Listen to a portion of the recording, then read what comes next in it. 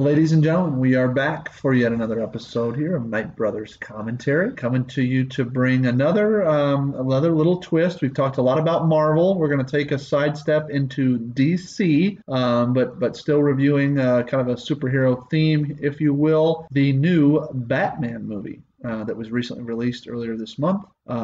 Really excited to talk about it. We went as a family, our brother Ryan and our dad, and we went to a late night, quite a late evening, but well worth it. I thought it was a great film, very fun, entertaining film, and we're going to dive into it. So, Matt, with that, let's kick it off. Yeah, this film was, for me, definitely one of the better DC films as of late. The film kind of starts off with Batman and Gordon investigating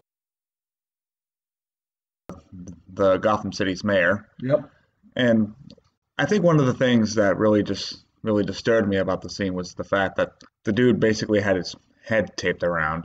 Yeah. It to me, I don't know. I mean, I was just getting like Saw vibes from that. Yeah, a little bit of that. It was definitely they made it known that whoever the killer was, I don't want to say enjoying this, but had some sort of, it wasn't just, they weren't satisfied with just killing people. Yeah. They wanted it to be about something more. And that picture clearly started to come together as the film ran on. But there was early foreshadowing that they were dealing with somebody who had other motives at play. Yeah, I mean, the way I see it, the main villain of this film is the Riddler. Yeah. And they really kind of transformed the Riddler into basically kind of like the Joker himself.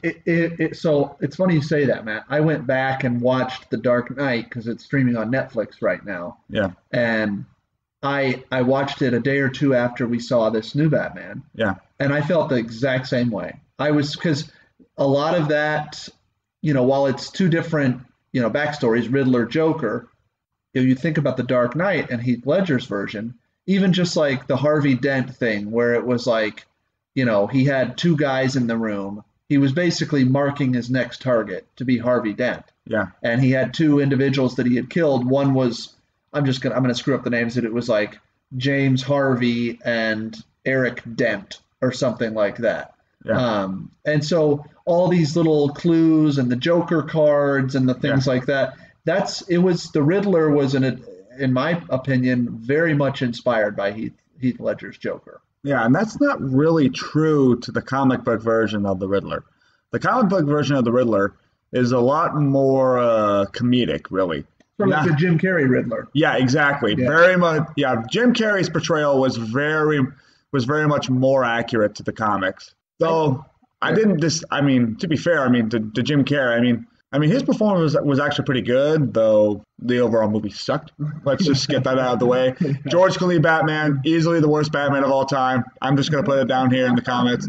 Let me know what you think, but I can't stand watching those movies. They're so bad. I feel like we saw Jim Carrey as the Joker. No, Jim Carrey was the Riddler. Oh, I'm sorry. That's what I meant. The Riddler. You had Uma Thurman as Poison Ivy. Oh. Remember that? Oh my God. She had some version of Bane. Remember that?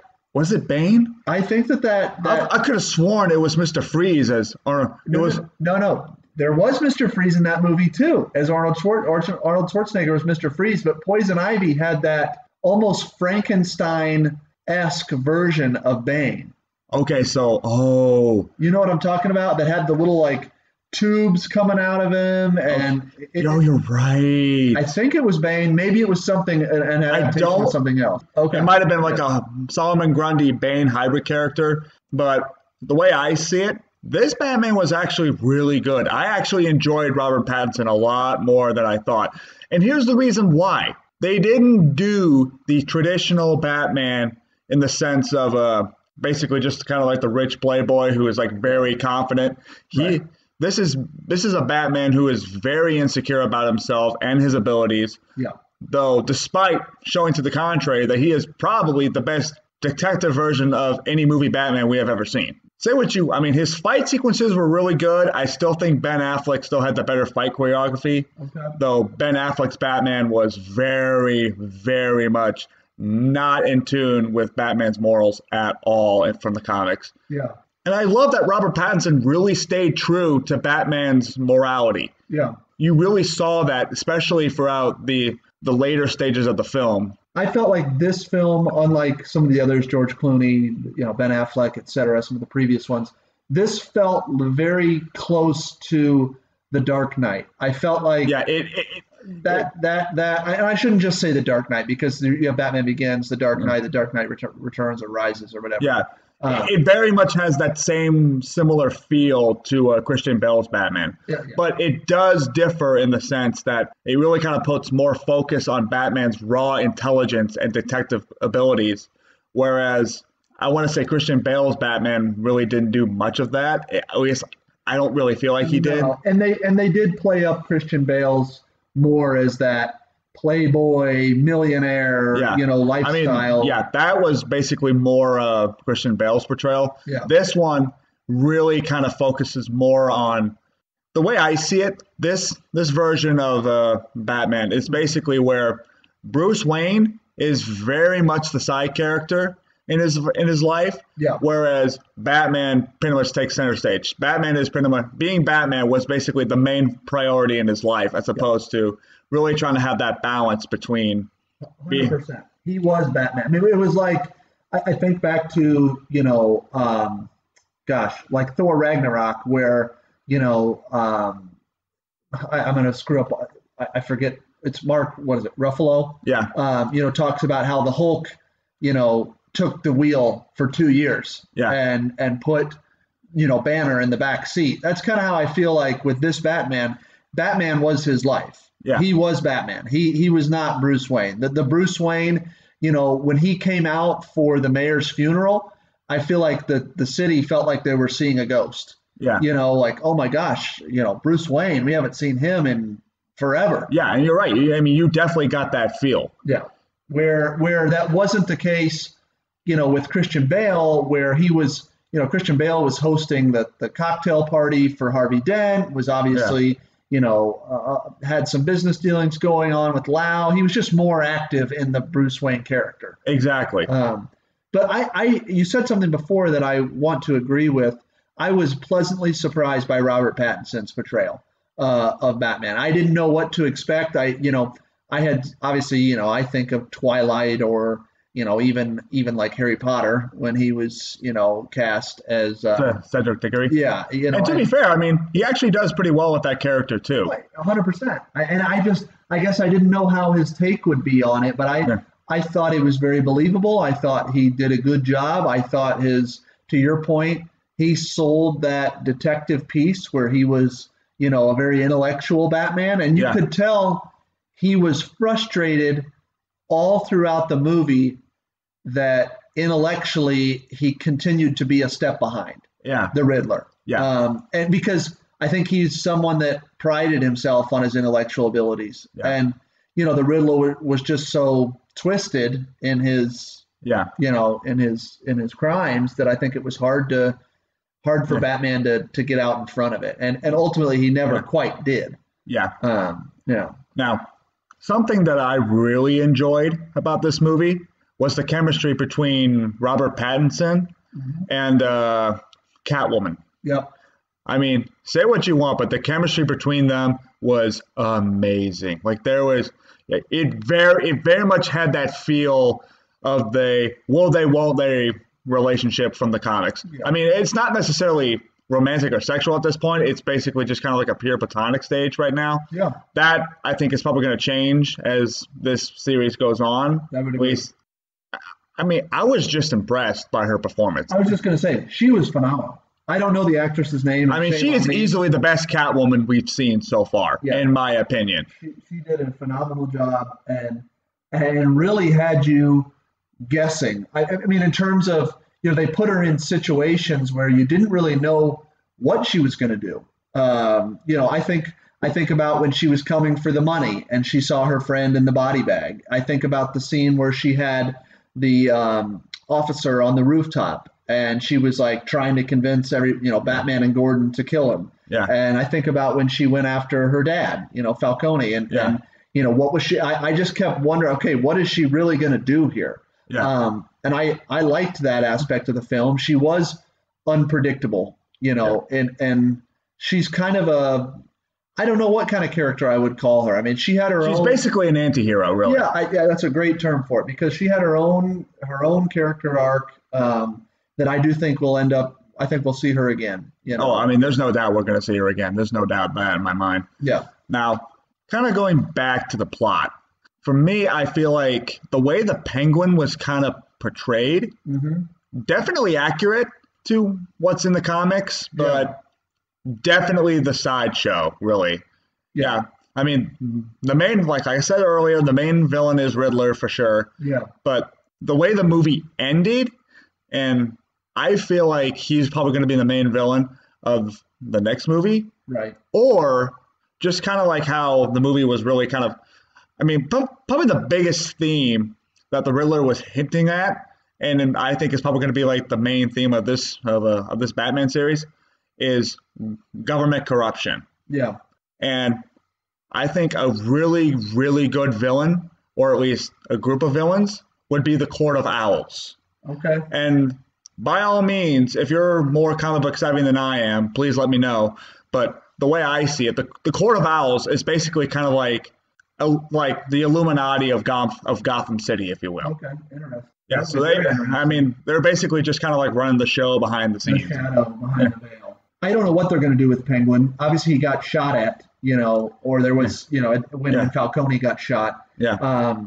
I don't see how they don't end up making the Joker because we got the teaser at the end. Yeah, I mean, that's film. true. I mean, the Joker was definitely teased. That's one thing about the film I did not like. I mean, because the way, I don't know, it just feels like a repeat character, really. Yeah, we've because we've seen it with the Riddler now.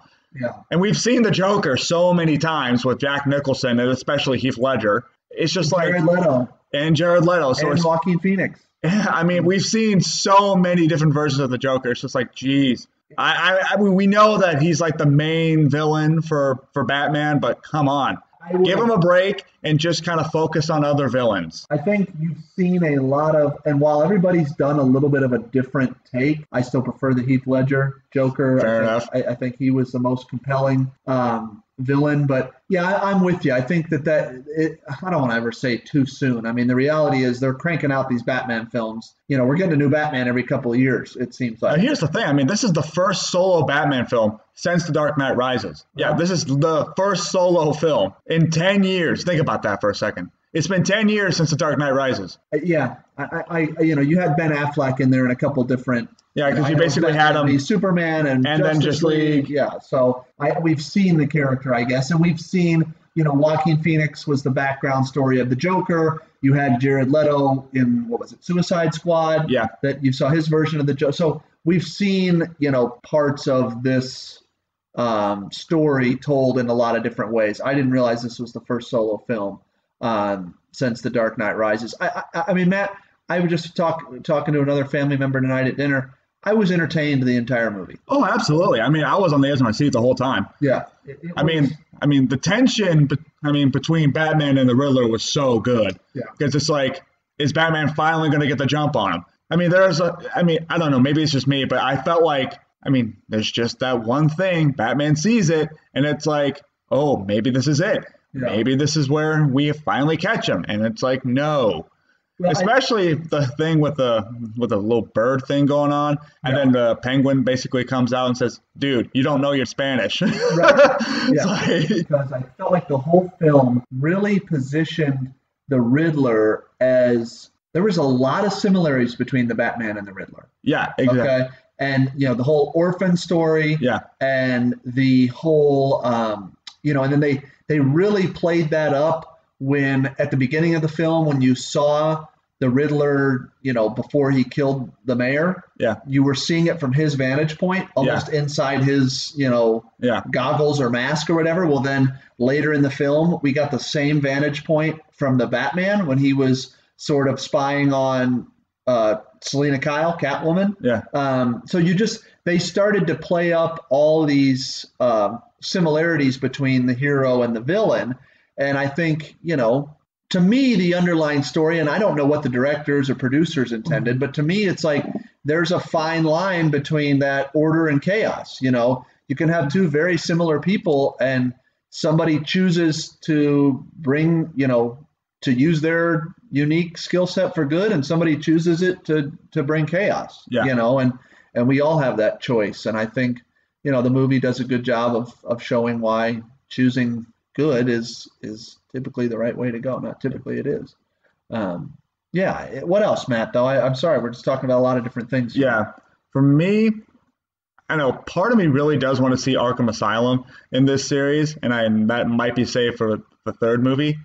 Well, I was going to say, or it could be the second. It could be the second because with the Joker tease. Yeah, and the fact that they talked about Arkham in relation to Batman's mother, because she was supposedly spent some time in Arkham, or her parents did. No, it was her mother. It was his mother. Okay, yeah. So there was an Arkham tie with his mom having suffered some mental illness or something like that, which to me is the perfect segue into that plot line. Yeah, because maybe like Joker. Batman, so maybe Robert Pattinson's Batman's probably going to try to do some exploration on his own. Yeah. And then basically has to fight a whole bunch of villains in Arkham Asylum. Most likely going to be Riddler and Joker team up, if that's the case. It seems to me like we're going to get the Riddler and the Joker together, and maybe that's why some of this film positioned the Riddler as a, with some Joker-esque type tendencies, if you will, in the way that he was framing out some of this stuff. I mean, especially the scene where basically the guy who basically just ruins the mayor's funeral by driving in and killing people. That's exact scene.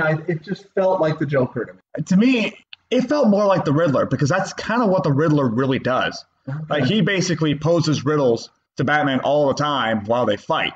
Yeah. Or at least that's just my personal take on what I've read. But no, I guess from that perspective, it just felt like, okay, so in my opinion, I felt like that scene very much mirrored the scene where Joker got himself locked up in the MCU and was like, basically, hey, we're going to play a little game, and we're going to find out, where your true loyalty lies. And this is when he had Harvey Dent, and he had, oh gosh, what is her name? It was like Rachel Blythe. Rachel Dawes. Yeah. Sorry. So he, the Joker had set up this almost game of, hey, we're going to see what happens here, and I felt like that was kind of, there was a little bit of that. To be fair, you're not wrong. Yeah, it was. I thought it was well done. It was well done. It was.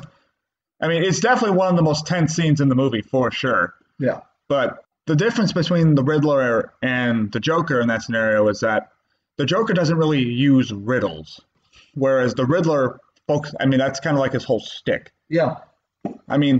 Joker. Don't get me wrong. He's definitely a dark comedian. Like, he basically tries to play people with jokes and all that, but it's not necessarily riddles. Yeah. It's not necessarily like posing questions as riddles and trying to force you to figure it out. It's just more like, it's a little more chaotic. Exactly. And that's so. It reminds me of the line from The Dark Knight when Alfred says, he gives the example of, somebody stealing rubies. And just giving them out to the kids, and he goes, some men just want to see the world burn. They don't have a motive. They can't be bribed. They can't be bought or paid for. They just, that's just how they're wired. And I feel like that's more of that total chaos from the Joker. Yeah. The Riddler, especially in this film, clearly was not. Yeah. The Riddler was not about just seeing the world burn. No, he was very calculated. Yeah, it was very calculated. He was very much, I want to expose the corruption for what it is. Yeah, he had a clear, calculated. Don't get me wrong. Yeah, he had a very clear, his motives were very calculated and clear. He was not about just destroying everything just for the sake of it. It was just about, I want to see this corrupt institution go down. Right. To be fair, he is not above using violence and basically destroying the city. He's not above that. Right. But it's not simply just for that. Yeah. It's calculated chaos rather than just unbridled chaos. Yeah. And that's really the main difference between this version of the Riddler that we've seen and basically most Jokers. Yeah.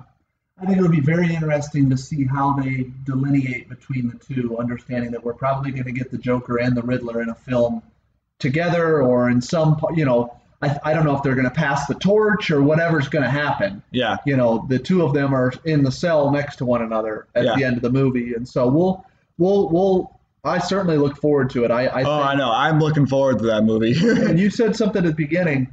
This was one of the best DC films I've seen. I mean, it is easily one of the best DC films as of late, for sure. Yeah. I So, mean, DC has had a lot of, shall we say, mishaps, really. yeah, they've had some misses. Some, I mean, I mean, Justice League is probably the biggest one, really. and Marvel had just done such a good job, in my opinion. I mean, here's the thing. I mean, the difference between Marvel and DC this time around is that Marvel really took their time. They really tried to establish the story and the characters first before they did all the team up stuff. yeah, Whereas, in my opinion, I felt like Warner Brothers just rushed to the team up stuff without really developing the characters first. yeah. Well, and I mean, you said it. This is the first standalone Batman film in 10 years. Yeah. So I'm thinking this is going to be a reboot for the DCEU. I hope it's a reboot for the yeah. DCEU. I think it would be smart to do that because clearly, when you do develop the individual characters, it makes it so much more impactful when you come together for a film like Avengers or Justice League or even Batman v Superman. That was kind of the civil war, if you will, of Marvel. Yeah. And yeah, I mean, there wasn't enough invested in those characters. I mean, there really wasn't. I mean, it was pretty much. I mean, Batman v Superman was mostly a Batman movie, in my opinion. Yeah. I mean, it just felt like a Batman movie with Superman and Wonder Woman thrown in. And Civil War to me felt like an Avengers film. And that's true. I mean, I know it was a Captain America film, but it definitely felt like Avengers 2.5. Yeah, I mean, it was like, okay, we've got I mean, there were a lot of scenes. I mean, even the end of the film, you still had, three key characters basically hashing it out. Yeah. So anyways, I overall, I would give high marks to this film. I mean, I think they could have, listen, it was long. 3 hours is a long time. It dragged on a little bit. They probably could have tightened something up, but it never lost my interest. That's true, and I agree with that. It's a little long, but I was on the edge of my seat the whole time. Yep. Anything else, Matt, before we bring it in for a landing here? I think we're good. Awesome. Night Brothers Commentary signing off.